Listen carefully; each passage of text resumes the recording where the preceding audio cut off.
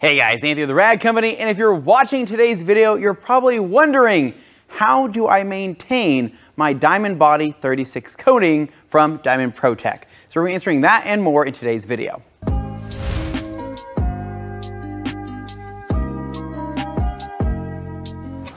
All right guys, so you've just installed Diamond Body 36 from Diamond Protec and you're absolutely loving it. You're seeing that amazing water behavior, that extreme glow, that candy gloss, and you absolutely love it, but you want to keep that shine and you want to keep that protection. So what do you do to maintain it for down the road?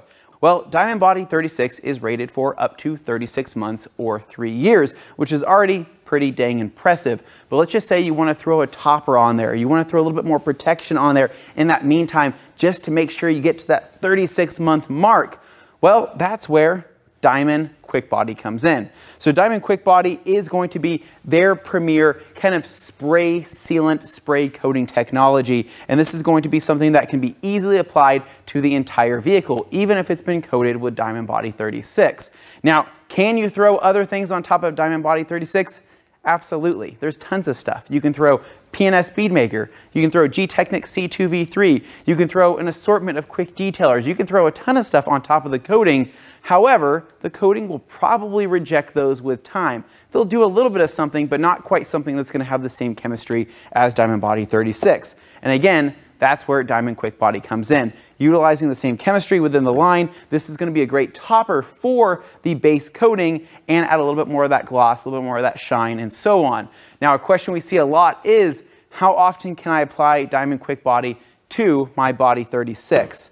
The answer is sparingly and when needed to. This isn't something you're going to throw on with every single wash. This is a thick product. You might see streaking if you start doing this with every single wash. So we recommend throwing on Diamond Quick Body maybe once every 2 months, maybe a couple times a year at max. But if you're looking for something as a drying aid or something that's just going to add some slickness and gloss in the meantime, throw something like a quick detailer on the top of this and be happy with it. It's going to work great as a drying aid. It's going to do the job. This is going to be much more substantial than any of the other options I listed off and is going to add some serious protection and some serious shine, but use it sparingly. Again, this is kind of like your secret weapon to put on top of your coating to keep it going.